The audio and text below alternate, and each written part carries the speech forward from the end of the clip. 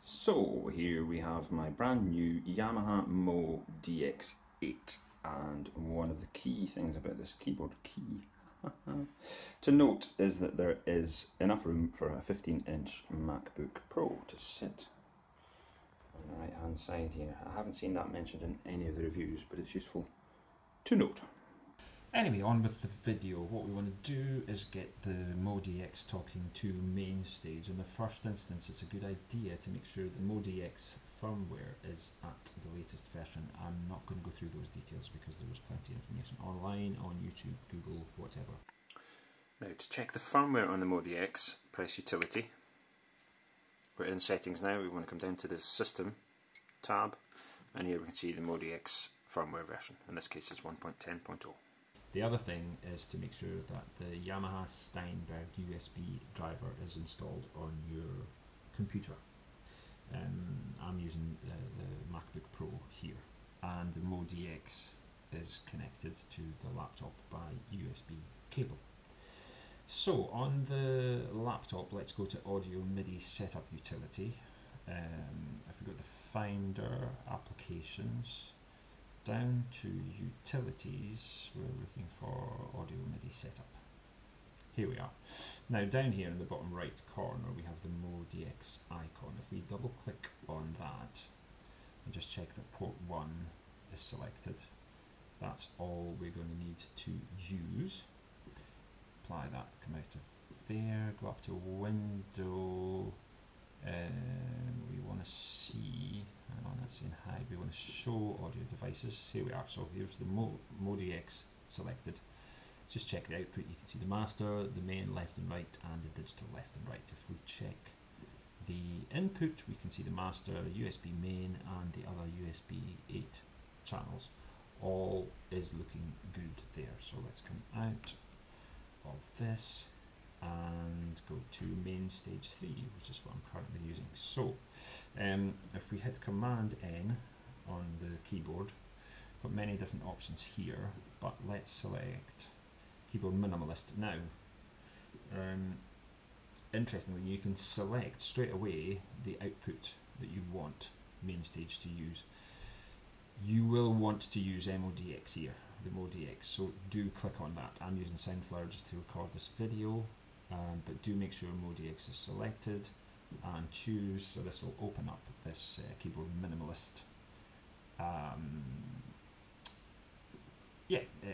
what's it called? Setup Concert. That's it, it's called a concert. So that's us there. Let's just double check. It's got to Preferences and Audio, and again make sure that the audio outputs and inputs are selected properly. We have the MODX as the input. You again want to make sure that the audio output is MODX.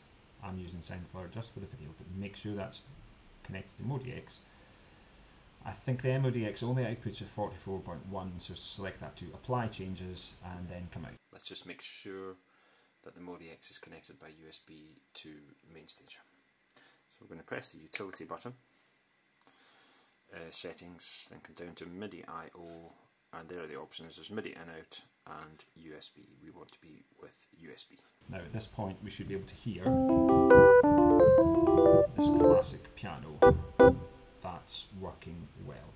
So back to Mainstage, we want to set an external instrument so that we can fully properly control the MODX. So let's come up here, add external instrument channel strip. So as you can see, that's created that there. Set the MIDI channel to 1. Here, the port 1 MODX 8 is the one that we want to make this work. Let's set the input to 1 to 2. So now we're hearing that with a little bit of distortion for some reason. Anyway, ignore that. Let's rename this. Double click. CFX plus FMEP. Now, going back to the MODX, we want to change some more settings. So we're going to hit Utility, Settings, Quick Setup. Now, this setting here, standalone, is for using the keyboard without a computer. This setting here, MIDI record on DAW or DAW, is the one that we want. Now to get quick access to this, as a tip, this little icon up here, the little keyboard icon, when we click standalone we can see the keyboard clearly here. When it's on MIDI record it's greyed out. If we were elsewhere, let's say we're out in performance mode and we want to have access to this, clicking this little icon speedily takes you to the quick setup page. So anyway, we want to hit MIDI record on DAW. The next thing we're going to do is go to the Advanced tab and set MIDI IO, MIDI in out mode to single. Then we're going to go to the Audio IO page, and this Direct Monitor tab or button, this needs to be set to off. Now, very usefully, there's a way to store these settings. So if we go to Quick Setup, down here, this little button on the right, Store Current Settings, which is what we want to do. So this is going to store to the setup number 1, MIDI record on DAW. So let's just click on that, delete that, we're going to call it main. Come on. There we are. Main stage. Click done, store, boom.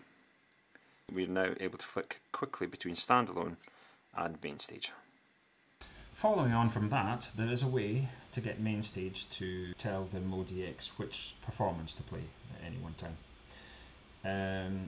So it's very important which you select in Mainstage at any one time. So let's select this channel to appear that the MODX is coming through. We want to go to MIDI output, and we want to send program change and send back select. So select those. And back to the MODX, we're going to hit the performance button. Takes us to this screen. If we click on the performance name there, we've got a few tabs come up, one of which is property. So we're going to click the property tab.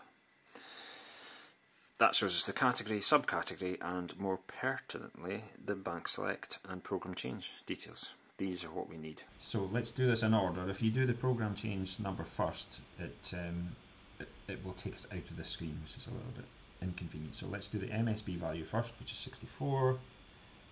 MSB 64. The LSB is 0. And then lastly, let's do the program change, double click there, and although it says here number 2, we want to subtract that by 1 for the Yamaha standard. With some other keyboards, 2 would be fine, but it's the way that Mainstage and Yamaha talk to each other. So we're going to subtract that by 1, so just enter 1, which is 1 less than 2, enter there, and now every time we select this patch on Mainstage, it's going to tell the MODX to play this patch. Sorted. I hope you found this helpful. If you did, please like the video.